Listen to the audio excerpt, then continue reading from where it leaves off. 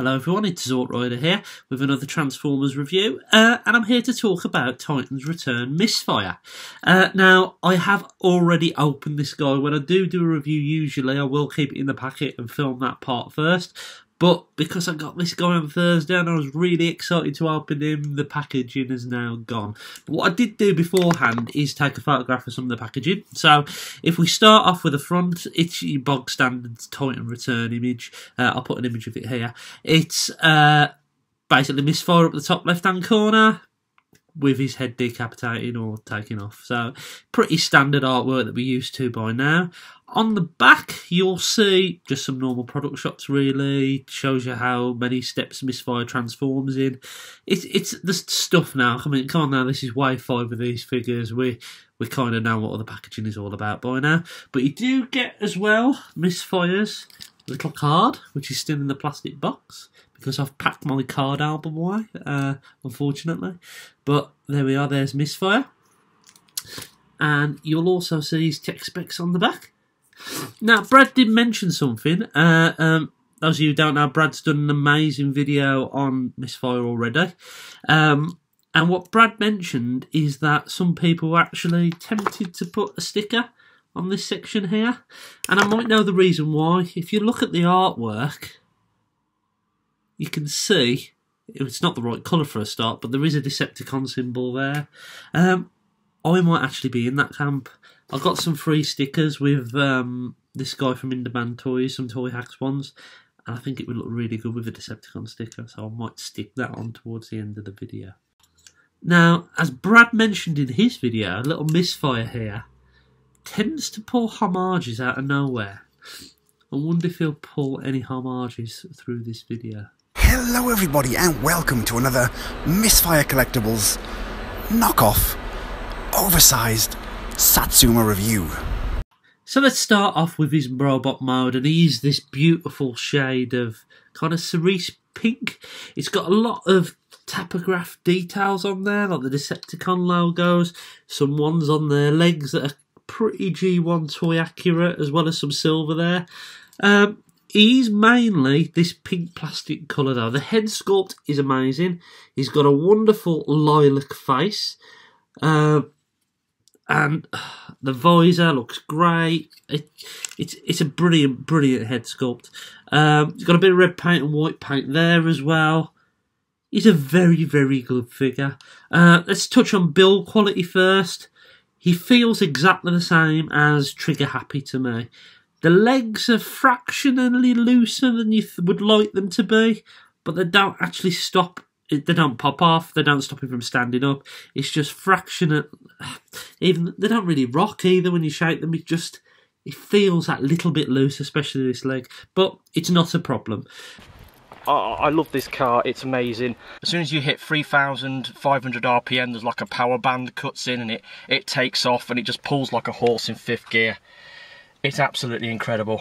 Let's go through articulation. Now the head can do a full 360 and obviously it can come off. Oh, not my bloody head as well. And it is quite a tight fit, this head. The arms can do, well, they can't do a full 360 because of the wings. You do get this double joint, which gives you some more articulation if you want his shoulder to be hanging off maybe as part of transformation. You can move up. You have got a bicep swivel. You haven't got a wrist swivel as such, but the bicep swivel kind of makes up for that in a way, kind of. You have got a waist swivel. As you can see, it can do a full 360. Legs can go forward and back. They can do the full Van Damme. Knees can go all the way back, like so. And obviously his legs can go forward like that. And his toes and heel spurs are one piece of plastic. Oh no, they're not actually, they're independent. So they do go up and down, but there is no tilt there. Yeah, so articulation wise not too bad, bit restricted with the wings, but I suppose you can move these back if you really wanted to to do the full 360 if that was the look you were looking for, but then you've got this horrible mess at the back. Let's have a look at the back, and you know what, it's not too bad, is it really? Everything folds away quite nicely. He's a good figure. He's everything that was great about Trigger Happy, and bearing in mind he's the same mould, they do transform differently, and I believe the only parts that haven't been remoulded are the legs. The legs look very similar, and I haven't got Trigger Happy out at the moment. So shall we have a look at the Titan Master? Hefty, robust, glorious. This guy has a lot of paint on him. Well, I say a lot of paint. He's got his visor and his face painted. How much better does that look as a Titan Master? It looks really, really good. We won't really be displaying them like this because he's not going to be headless unless you want to make him into some kind of mutant robot crab thing. You're not going to be displaying this. I mean, you might display him in vehicle mode, I suppose, but it's a nice touch. It's a nice touch, and I'll rate that. Now, of course, the Titan Master can do all the things a Titan Master can. He can move his legs backwards together and forwards together, and his arms can move independently. But it's a good little Titan Master. I think, to be honest with you, head sculpt wise and Titan Master wise, probably one of the best. Transformation is simple yet satisfying. It's a great looking alien space jet. It's fantastic. It really does look like he did in the G1 cartoon, and that is exactly the look that we want as fans. The paintwork looks great. The bottom cleans up quite well. There's a bit of a gap here, but you know what, you can forgive that. And Mr. Titan Master, who I forgot his name, can fit into the cockpit. Like so. It's a great looking out mode. It's a great figure, full stop, to be honest with you. I really rate it. Back doesn't clean up the best, but does that really matter? I think the G1 Misfire had little rockets on the back. Not rockets, like little thrusters. And mine's broken off, unfortunately. So maybe at TFN, I'm going through what I should buy there, and I want to maybe get a new Misfire, maybe a complete G1 one. Maybe. We'll see. But he's a great representation, and I can't wait for Slugslinger. I really can't. To have the three of them together. Yes, I know they're not Target Masters in this line, but you know what? They look fantastic. And they're great representation of the characters. What a monster. What an absolute beast of a machine.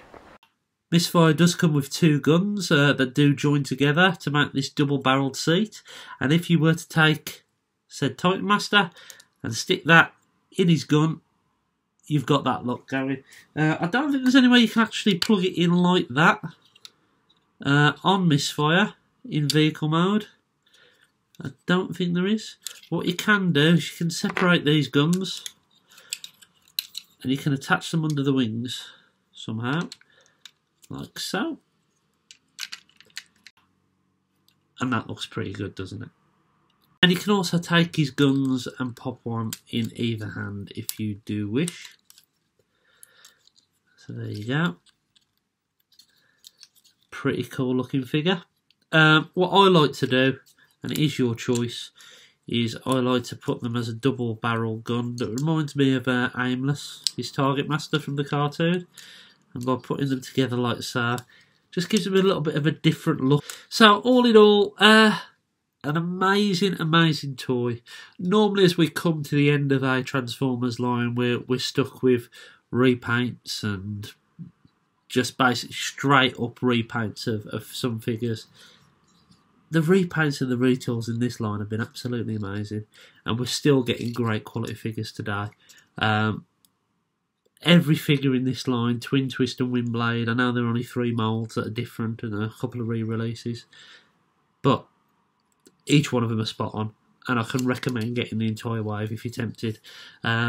These two, him and Twin Twist, were on my TFN list, and let me tell you the reason why I bought them before TFN.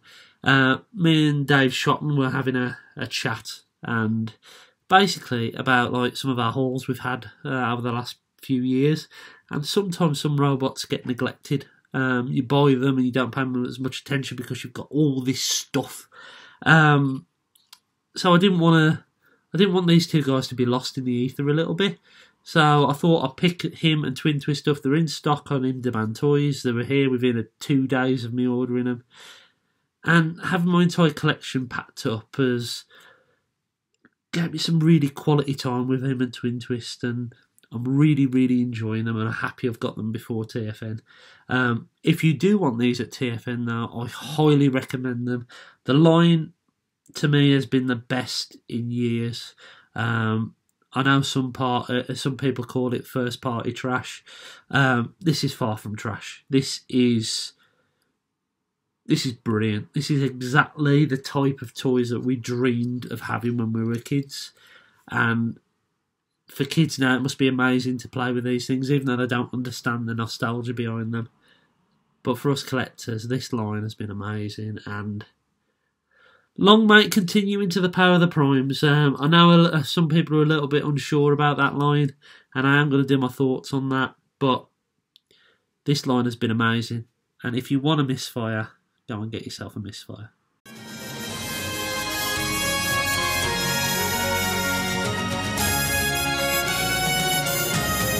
Make a big boy now. So, I've looked back at this video, and you know what? I've took the mick out of Wildness quite a lot over the last couple of months, and you know what? Just to show that I'm not a complete arsehole, and I actually do genuinely like the work he does.